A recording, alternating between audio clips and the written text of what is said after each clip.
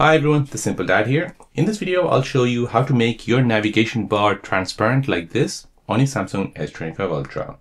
On your Samsung S25 Ultra, you can alter the system UI settings to the navigation bar, which then becomes transparent like this. So as you know, your navigation bar is usually solid.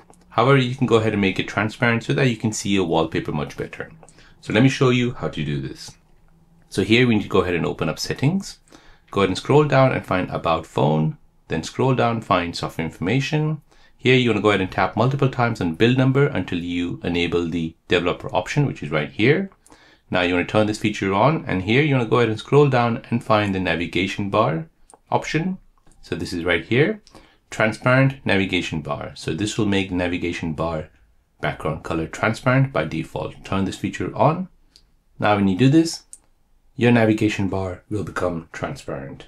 So this gives your home screen and apps a cleaner and more modern look, perfect for showing off wallpaper or maximizing the screen real estate. So there you go guys, that is how to make your navigation bar transparent on your Samsung S25 Ultra. If you're new on the channel and you want to find out more about your iPhone, your Android phone, or any other social media apps, then don't forget to subscribe to this channel to become a part of the Simple Dad community. Hit the like button if you find this video useful.